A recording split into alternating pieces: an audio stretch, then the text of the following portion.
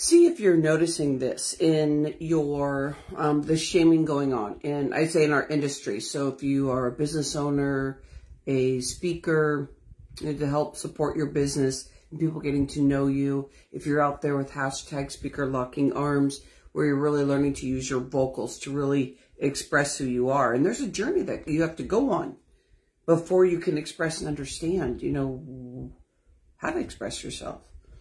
My name is Rhonda. I am a host and a guide in our group, Fresh Talks Global Vision. And anywhere else you're seeing this, I really appreciate so much about the mindset. I care about it so much that I paid some stuff to be able to get mindset transformation entertainment as a trademark. There's a lot of shaming going on in our industry, and I want to really focus in on that. Tell me if you're hearing this stuff in our world. We're teaching people to, and this is what the shaming is, we're teaching people to be self-centered, to be thinking only about themselves. And I'm hearing this consistently because it's different, because I'm in my mid-50s. It's different than it was when I was growing up. It was like, don't be seen and heard, be quiet. If you're not an expert, you have to build your influence. Nobody wants to listen to you. But right here and now, this stuff about getting to know ourselves, hi Tony, hi Marlies, about getting to know ourselves is essential. We're going to be able to do two things, but way more than this. It's not all inclusive. We're going to be able to heal our body. Now that's a crazy claim, but I'll just give you 25 years of the health industry and studying this like every day. I'm always seeking this stuff because I love it. I know I've been supposed to be in this type of industry when I was 4 years old. I have a story about that, but I won't go into that right now. Calm your nervous system, getting to know yourself, understand why you're showing up the way you're showing up. These things are really important. This is not you being self-centered. This is not you being self-centered, but we keep hearing out there that if you're saying, I am this, or I'm feeling this, or I'm discovering this, that all of a sudden, the whole thing about like, it's not all about you. But what if you really in your heart, it really isn't all about you, but you know that your body needs to heal. You're tired of your chronic pains. You're tired of people talking over you, or that you're aggressive and you're like, that's not working for me anymore. How do I get to know myself? Hi, Tracy. Nice to see you, my friend. That's number one. How can I take care of my body in a way where I'm not sizzling in my body because people are saying things, or they're saying things about me, or you're hearing stuff that's making, you feel uncomfortable in this world. Like, how can we be cohesive with what's really going on out there so we can kind of let it go and learn how to live in this world so we don't get sick? We don't want to be sick. We want to be able to manage our emotion, and it can affect our four walls. I'm in my office right now, but I'm at the Fresh Inspiration Ranch.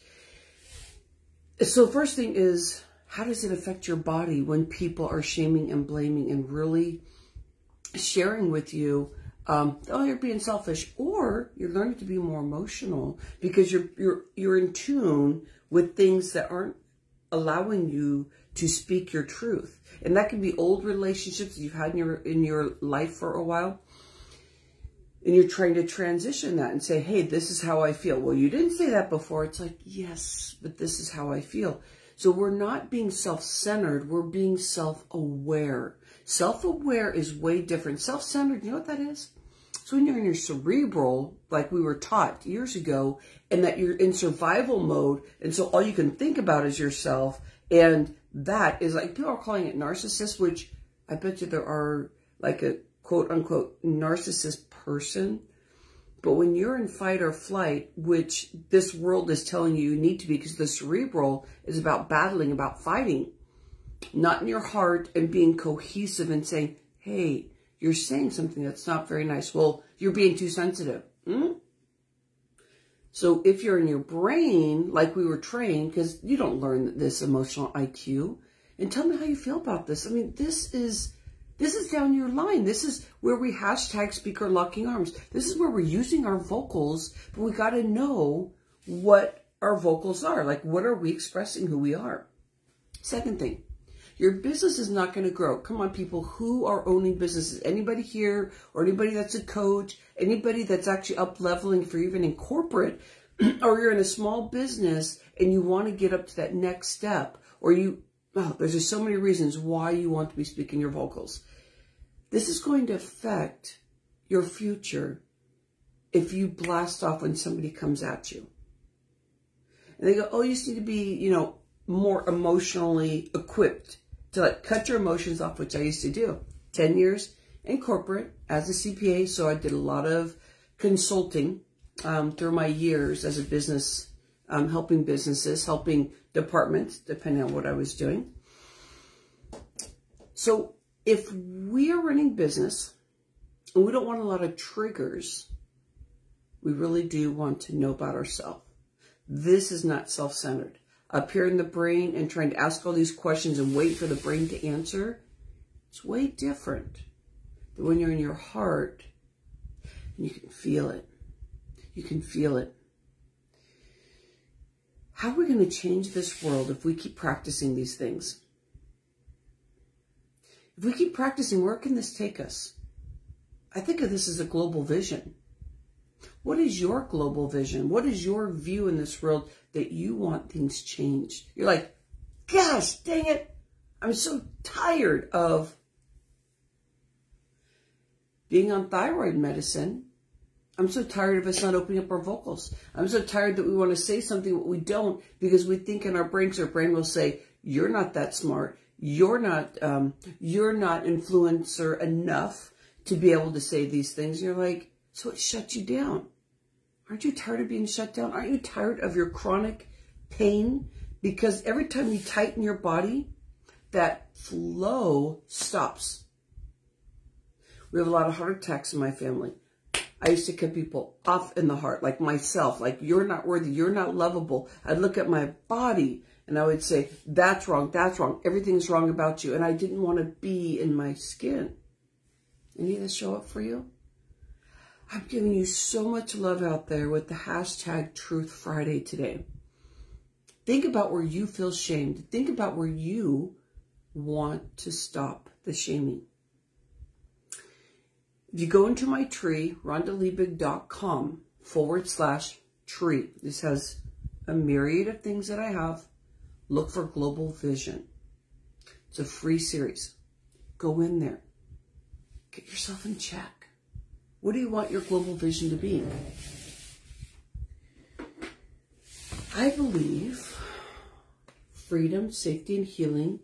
We need to heal in these pillars to make our first $250,000 in our business. I believe we need resilient passion and innovation to make $250,000 and above to $500,000 in our business. I believe, excuse the writing over this because it adjusts as we go along, that we need our business in alignment, our lifestyle in alignment, and our health at the top level to make the first $1 million in our business. These were all created just by believing in intuition, believing in myself, that anything that was coming to me, there was a purpose, that I wasn't shutting it down. I've gotten a lot of shame in my life. I was taught at a very young age not to cry. Anybody else here? We're almost done with the Truth Friday. I was taught that you're strong. Now, me as a woman, we used to kind of, we got our feelers out there. And come on, men who are really in tune. Come on. You get this, where you're just like, I can feel my emotion. I was told to not be seen and heard. I think that was our generation. I used to have somebody go, nah, nah, nah, and like take pictures of me when I was pouting. Pouting was me shutting down in pain, not being able to express myself. That followed me through my life. So what are the things that were showing up that were tethered on that base? And by the way, it doesn't matter who did that in that scenario, because let's forgive. It has nothing to do with them. This is your experience that you get to claim. We're not blaming here. No more blaming and shaming. Let's just understand our base of what we're working with. There's so many things that happened to me as a kid. I want to give you kudos for whatever you worked through or working through. We will constantly be working through our stuff to up level. But keep the smile on your face, really do. Because we need you out there. Because we don't want those base things that happened in those scenarios to stop you. I have a 5-year vision for a bigger global vision. It's around the mindset transformation entertainment, but it literally is a humanitarian project I'm doing. It's not physically going out there and building stuff. It's emotionally bringing up the emotional IQ that we have not learned through school, that we need to discover. And a lot of us discover it when we're entrepreneurs because all that pain and exposure that we get, you're not going to have a business. There's no way. You're going to keep stopping yourself. How can you keep yourself motivated? Being yourself. Being yourself. These are all just things I'm claiming that nobody else will ever be able to replicate because it's my own words. So if you go into my global vision 4-video series, it's free, you are going to put your own words together. If you put your own words together, you got yourself a system. First thing is, I have programs. I have the Freedom Program. I have the Safety Program. I have the Healing Program, which is around health. I've been in the health industry for 25 years. I consulted and learned to consult throughout the 10 years of me doing accounting, which was auditing, which was being accounting manager, helping people make decisions. I learned so much about consulting. I learned so much about listening. And so what are all the things that you have done in your life that has brought you to who you are now? Don't just show up every day and just feel all those things that have stopped you.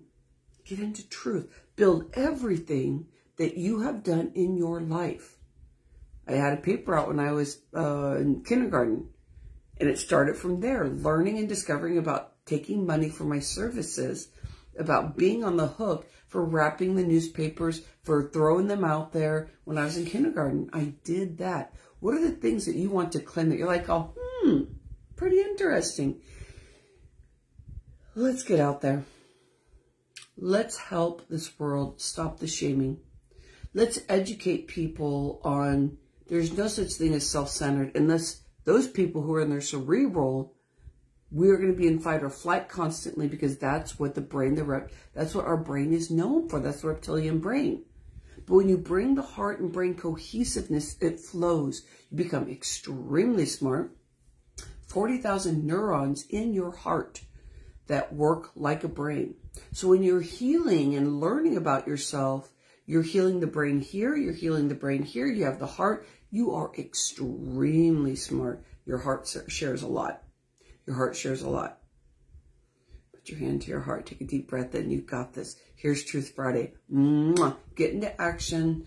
If you want to know more about my 5-year plan and you are a speaker, I really want to talk to you. That means you feel like, oh my gosh, this is speaking to me.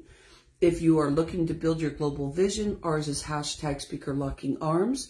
And this is, we have 60,000 views on this right now. It just keeps building because we're out there making a change. And it's small relative to where we will keep going. Where do you want to go? Allow yourself to be small and then explode it. And you got to love on it. You got to keep loving on it. So you want to know what your biggest goal is about changing this world. There's a lot of stuff out there. It's really big. But don't look at that. Look at where you are. Get up in the morning. Watch the sunrise. Notice you're this small relative to the universe, but you are not alone. So you are this big also when you realize all the energy commingles together. So you are not alone. You're not just this small.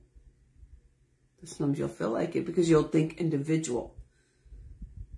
But let people partner and understand and communicate. There's 8 ways to communicate. And if you want that, I don't know where it is, but I could send it to you if you want that. But think about where you're going here. Thank you, Tony, Marlise, Tracy, Lou Bartone, I love and appreciate you guys so much. You just keep coming in. Add to the comments. Add just a hello. I don't care. Because our likes are not, or loves or hearts, whatever, on when we're doing social media, it doesn't matter. Because this one person that's watching your video, we're going to replicate that effect just like the smile does. And things will get bigger and bigger as you learn to communicate. But you're also dealing with algorithm and stuff, and why fight it? Just show up. Things will happen exactly the way at the divine space. I know there's so many miracles happening every day. Okay, we're done now. Love you.